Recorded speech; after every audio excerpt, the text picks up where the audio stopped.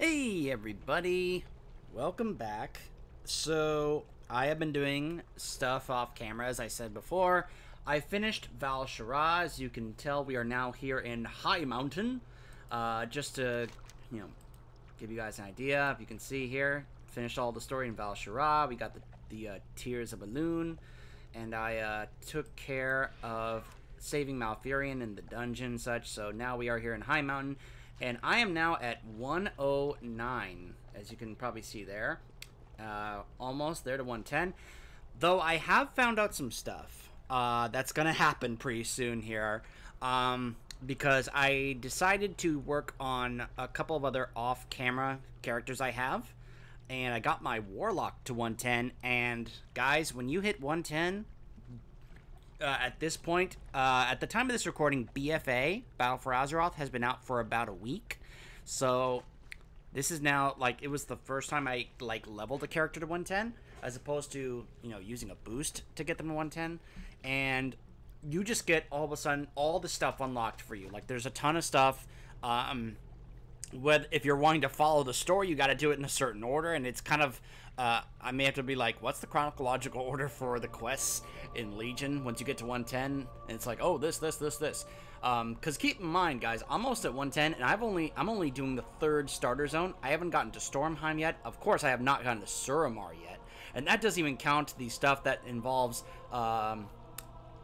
doing the scenario to get back to the Broken Shore and get to the stuff where you get to the Tomb of Sargeras with Kill Jaden and then go into Argus. There's still so much to do. And I'm realizing I may actually get to 120 still doing Legion stuff before I even get to the Battle for Azeroth stuff. Which, and I've heard that, some interesting, both mixed things, in regards to how it's going, how people feel about the changes to the classes. I hear the Shaman is actually going to get some interesting changes in the upcoming patch 8.1 that could actually help make the enhancement spec better. I mean, I've always enjoyed the enhancement spec. I mean, I've never been a fan of the Elemental. I tried it out and I was like, not really what I was kind of wanting to do. I will say, though, I've played Resto in a couple of dungeons, and Resto actually feels pretty good right now. A lot of good AoE healing, different abilities and such that you can be able to do in that. So I've actually been enjoying Resto currently. I know some people have some issues with it. Some people like Elemental, some people don't. The thing is, the Shaman is not in a great spot these days, and it hasn't been in quite some time. A lot of classes have gotten a lot of good attention, drawn to them, but the Shaman has kind of been neglected for a lot of the time. There was a period of time where it was pretty good, but then it just kind of fell off the face of the earth. So I'm hoping that whatever changes they have planned for the next patch for the Shaman is going to be some good, positive changes to make it a strong class again. Even though I personally have enjoyed playing the Enhancement Shaman, it's the class I've spent the most time with. It's the only character I have that I have leveled from level 1 all the way to this point without using any boosts. So you can imagine that I'm quite attached to the Shaman class. And I'm hoping that some of the changes that are coming will be some good ones. So for this part, I thought I would show you a couple cool things that you can do in this zone. For one thing, I like this upcoming quest I'm going to show you here that you can get from Spiritwalker Ebonhorn, where you get to play as Holn High Mountain. Also, there is a quest involving Murky, and I'll show you that because it's pretty cool, pretty fun, especially if you play Heroes of the Storm. Greetings, outsider. Right, here are your stuff. Let Spirits me see the vision.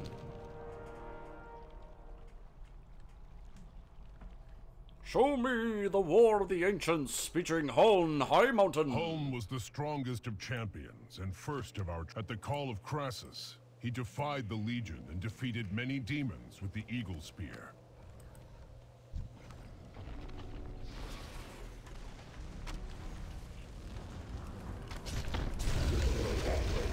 It's funny, it's called Eagle Spear now, but if you play the Hunter, it's called the Ebon Claw. Or not the Ebon Claw, the Talon Claw.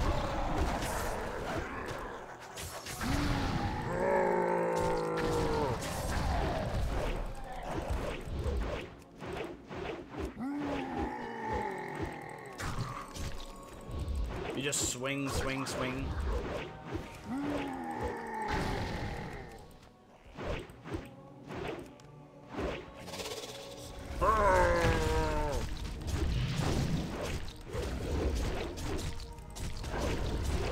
Infernals, please. I eat you fell Infernals for breakfast. I love that they just made Home just so overpowered in this scenario.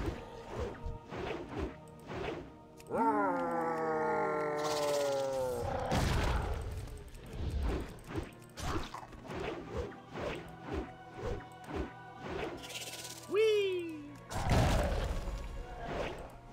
He definitely feels like a survival hunter. Now that I've actually gotten a chance to play as a hunter. Hone's prowess in combat was unmatched.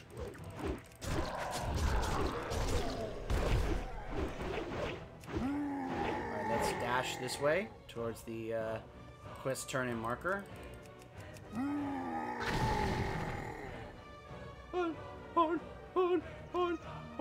What's with this wheel?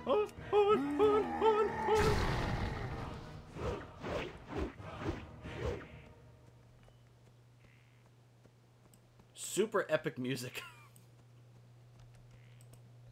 Alright.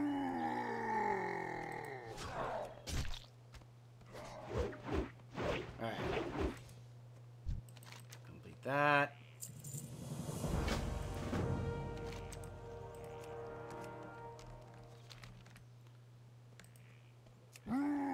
This way. Look at all those guys there.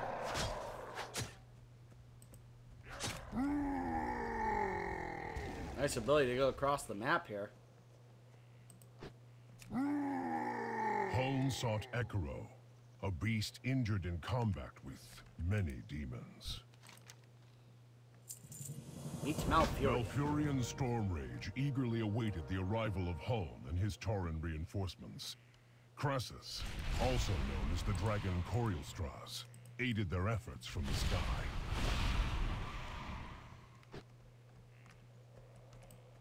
Oh, it's Receive my Cenarius. blessing, Hone High Mountain. Your people shall forever have my favor.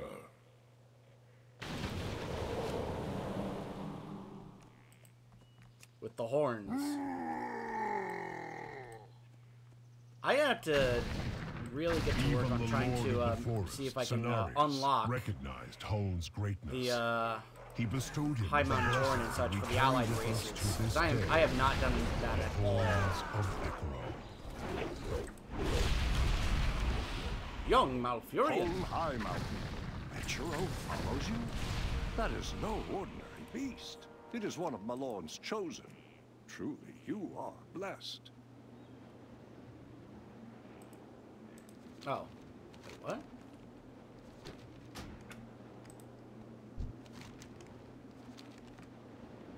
Uh-oh. What happened? Why is... What's going on?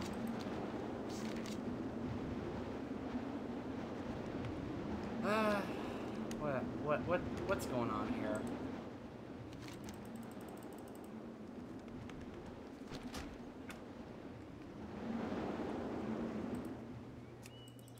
Uh-oh. I know what it is. No! The game's lagging again. Urgh.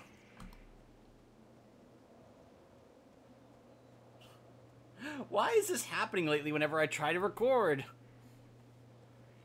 Everything just freezes and lags. Ugh. Oh my gosh. From a verdant realm beyond the borders of physical creation. He needed protection while performing the final magical incantations.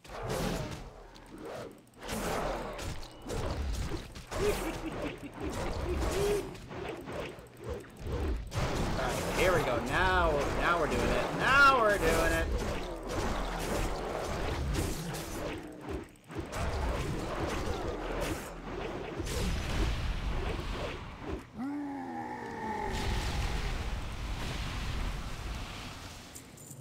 Shadow Song. Jared's Shadow Song awaited Hone's arrival in the battlefield below.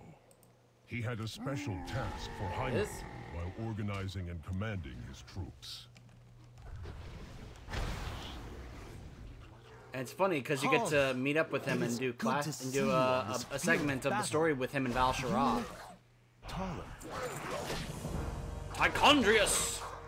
Assist you and will fall to the Eagle Spear, Shadow Soul. Play with your ink slide. Next one is on you. Though I am curious whether or not this is actually the same Tichondrius from Warcraft 3. I'm not really sure if it is. It'd be cool if it is the same Tichondrius, but I don't know. Defeat the Lord of the Nathazim, Tichondrius. With his defeat, the attack on the Shara will fail. And I guess we only defeat him, we don't kill him, because Illidan ends up killing him.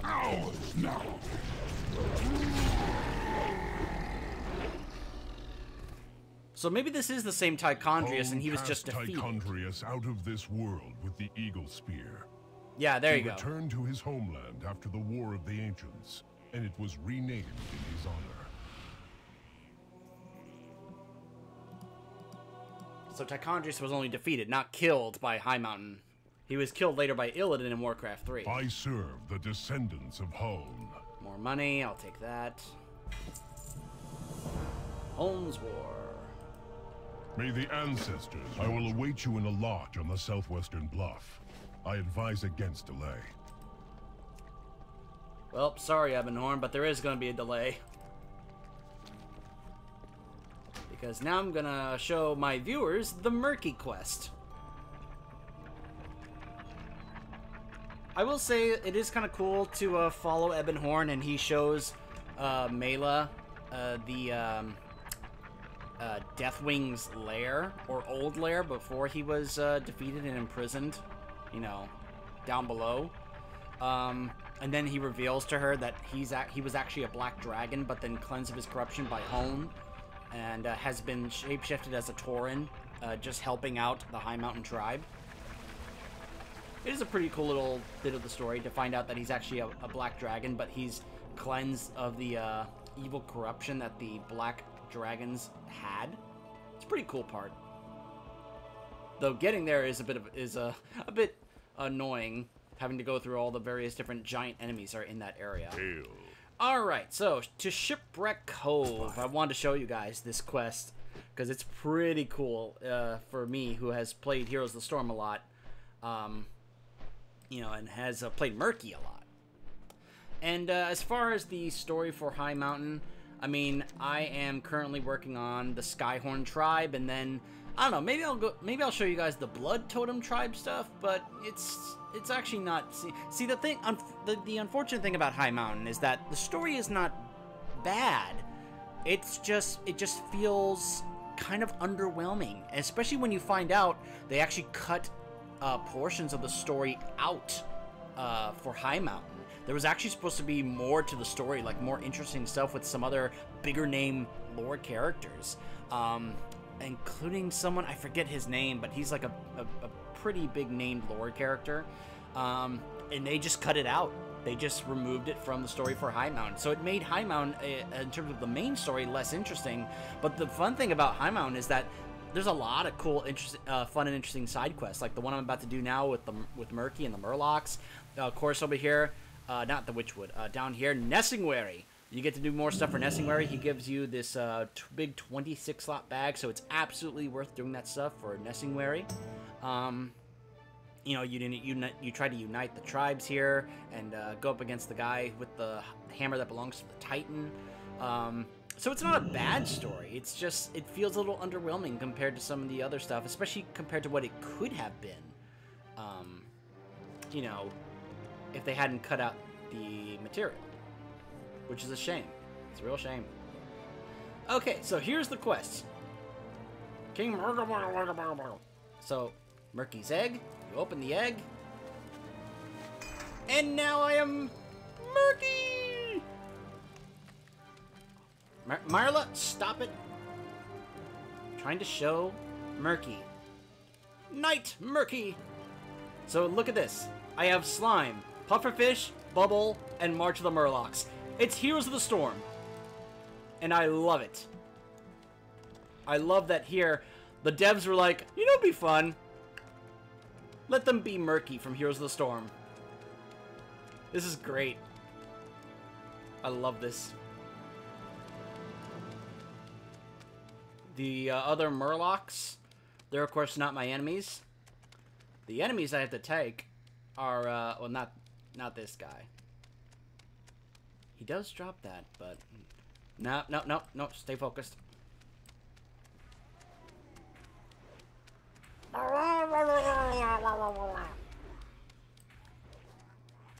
Are these guys? Cavernous clackers. Got my pufferfish. Slime.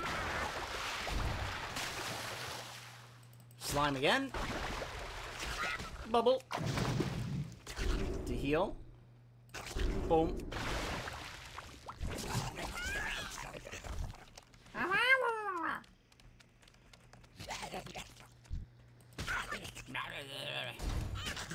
Alright, no.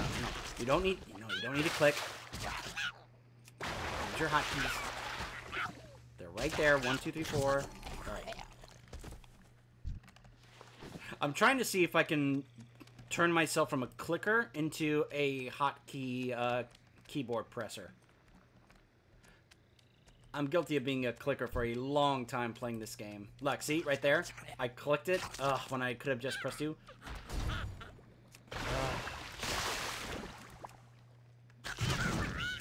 That's why I watched someone's video about tips on how to become a better player, because he said he was guilty of this, is that if I want to be a better player, I need to stop clicking.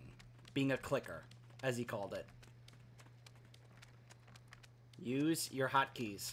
I've never even learned how to make macros in this game.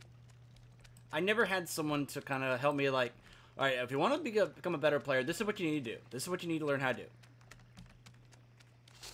Never had that. Bubble, and then... March of the Murlocs!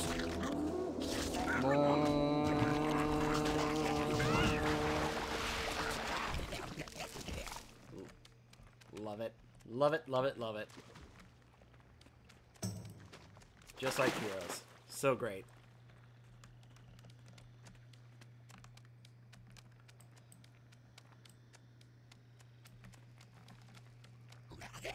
I don't know how to change my camera angle and such without clicking on the screen. I don't know.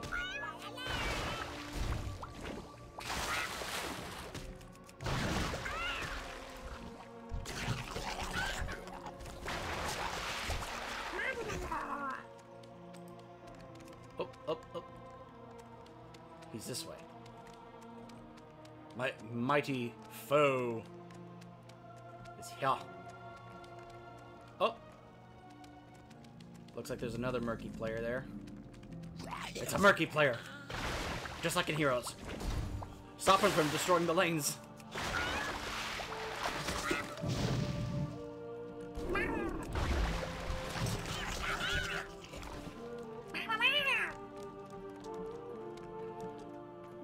Yeah, see? Someone was here and already destroyed the boss. I have to wait. Uh-oh. Did it phase? I think it phased. Hold on. Back up, Murky. Back up.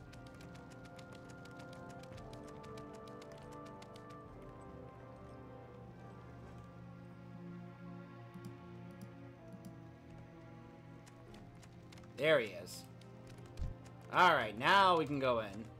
While Marla does nothing to help me. Alright. Fish. Slime. March.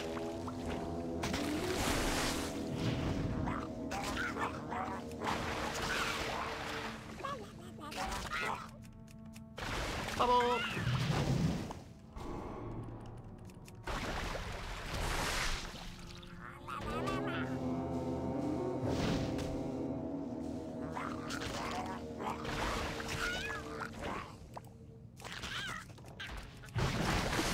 Bubble.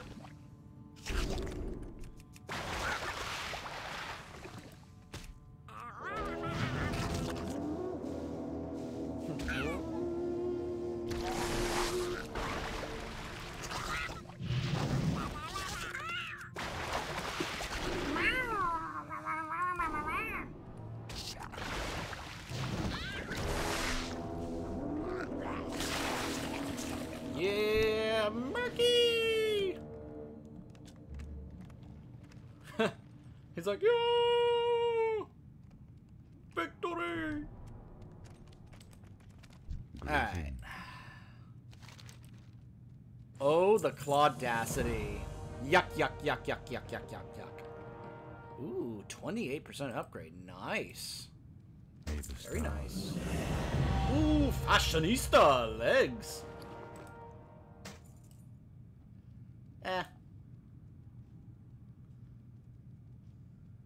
I never cook. If you look at my professions, whoops, 154. Hopefully that'll change once I get to 110. Skinning is great, but look at my professions. I am pathetic when it comes to actually working on my professions. Man. I've always been so far behind just focusing on leveling that I just never, you know, thought I could take the time to work on professions, or never really saw what the benefits were. Okay, let's see. I need to go back here if I want to start that, but I am kind of in the middle of the Skyhorn stuff, which I'll just use my Astral Recall, because it'll take me back there to Skyhorn.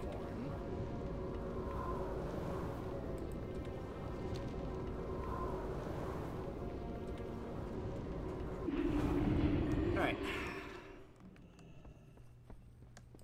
So I've got some stuff here to do. The Harpy Assault. There's also a couple of things here. After you do the Nessingwary stuff, he sends you over here to do a couple more quests over there, which you can get a toy out of it or something, but it's like, eh. And then there's the Secrets of High Mountain if you want to see what Ebonhorn wants to show you. So, you know, like I said, unfortunately, the High Mountain questline is a little underwhelming, not very interesting and such, so, as you can see, you know, my characters are very rested. they have had a tendency to be very rested, so they're leveling up probably faster than, than usual, because they're so rested, so that's why I'm probably getting to 110 faster, and getting to the point where the game's gonna be like, hey, you have all this stuff you can do now. I'll do all this stuff. You know, that's how it felt with my Warlock. And I was like, oh my gosh, there's so much that I still have left to do here in Legion.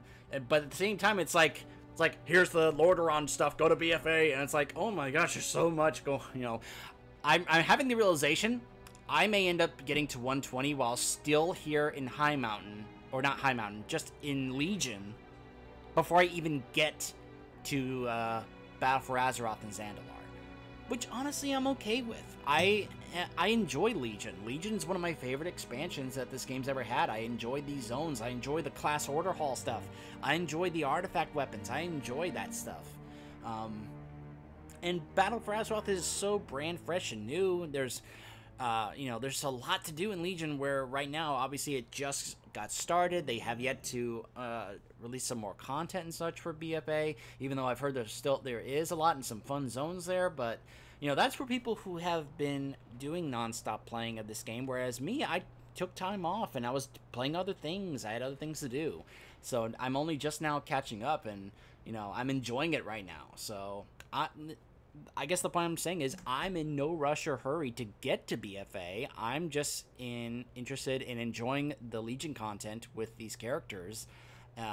I was more interested in getting to 110 just because you could not progress in your Class Order Hall campaigns, which is something I'm very interested in doing and enjoying, until you get to 110. And then that stuff becomes available, but at the same time, all this other stuff becomes available, so I don't know. I guess I'm probably going to be doing, because the more I think about it, I was thinking about showing you guys some of the story here in High Mountain. I don't know. The Blood Totem part is kind of interesting, but I don't know. I'm so conflicted. Part of me kind of likes it, but part of me is kind of like, it's not that interesting, but I don't know. I'm trying to save some interesting stuff for you guys to see as opposed to some of the boring stuff.